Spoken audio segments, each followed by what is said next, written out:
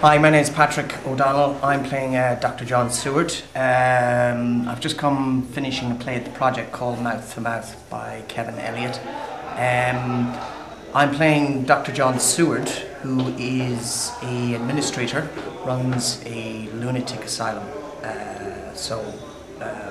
The story kind of runs in parallel with Jonathan Harker and Dracula, and Jonathan Harker's descent into kind of madness. So I'm dealing with Renfield, who is also dealing with madness as well. So there's a lot of madness in it, as well as comedy and horror and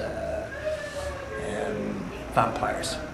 And I always wanted to play a vampire killer, even though I don't kill Dracula at the end, but it's close. I get very close. I think I hold a stake at one point.